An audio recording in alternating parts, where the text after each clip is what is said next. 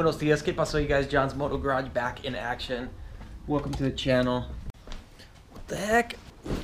¿Qué pasó? Welcome back to the channel, John's Moto Garage. Thanks for tuning in. We're gonna go check out a Honda Fury, but before we do, I want to say thanks a bunch to all my subs, everybody who watches, comments, and supports the channel. We hit the big 1,000, so I couldn't be more thrilled and stoked on that. I really appreciate it. Stay tuned at the very end to see if I end up buying the bike. This is one I found on OfferUp, I think, or Craigslist, I forget which, but enjoy.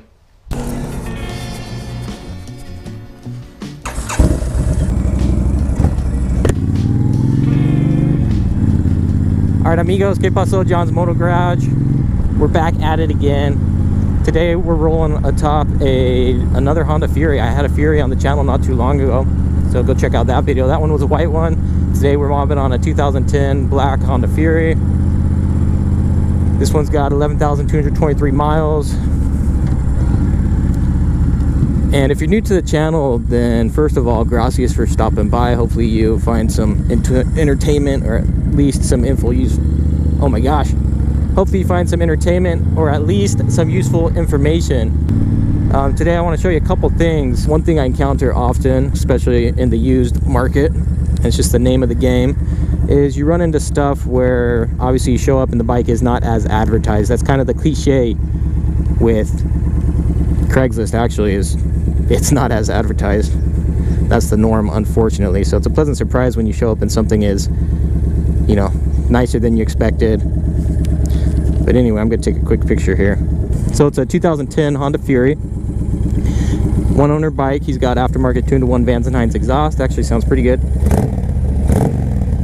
Bike's got 11,222 miles, and I've learned over time kind of some of the questions you want to ask people when you're looking at a used motorcycle. And one of the things I always ask about is the tires. Have they been replaced? Are they still original? He told me the rear had been replaced, which it looks good, so that checked out. But then I also asked, has it ever been dumped, dropped, laid down, anything like that? I asked him that before coming out because this is a pretty long drive, 45 plus minutes. He said the bike had never been, he said it had a scuff on the rear turn signal, and that was it.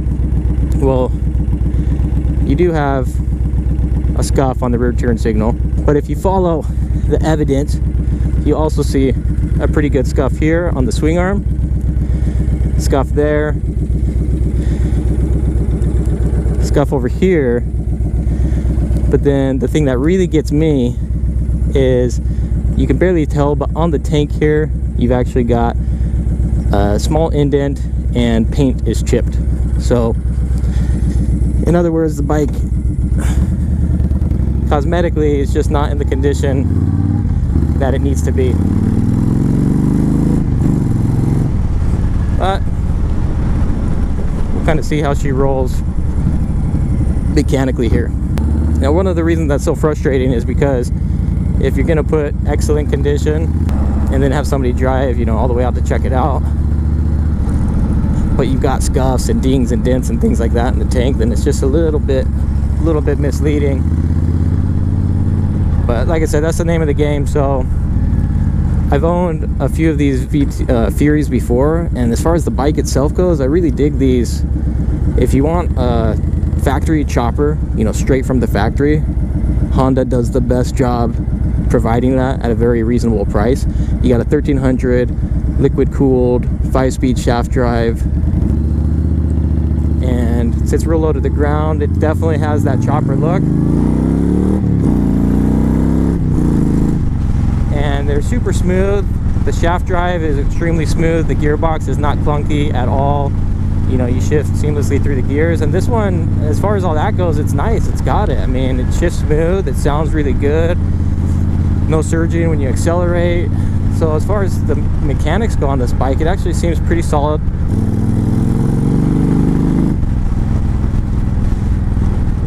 My problem though is I was gonna pay 4,000 bucks for this bike. If you watch the last Honda Fury that I had, I paid $4,000 for, but the difference in condition is night and day. That last one was immaculate. Beautiful, beautiful condition. It only had like 7,300 miles. You could tell it had just been very well cared for.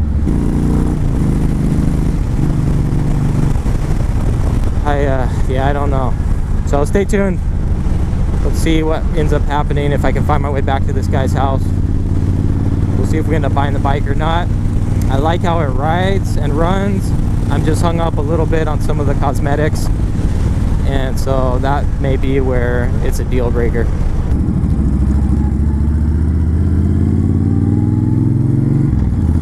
But as far as just like a mini review and impression on the bike, the Honda Furies, they say low to the ground. The 1300 has plenty of, plenty of punch to it, plenty of power. You can cruise at freeway speeds fine. But there's something real fun about these bikes, and I think it's just kind of a combination of how lightweight they are and how powerful they are, and just, Honda did a good job all in all.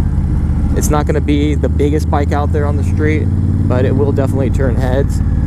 And so, I can see why people would pick this bike. Another very comparable bike to this that we've talked about often is the Yamaha Striker, also a 1300 chopper style looking motorcycle. So if you like the Fury, check out the Striker. That may be another option to check out. All right, you guys, we're about to roll back to the house, so stay tuned. I'll let you know whether or not I end up deciding to buy the Moto, and we'll go from there. Man, I always get lost. Where the heck does this guy live?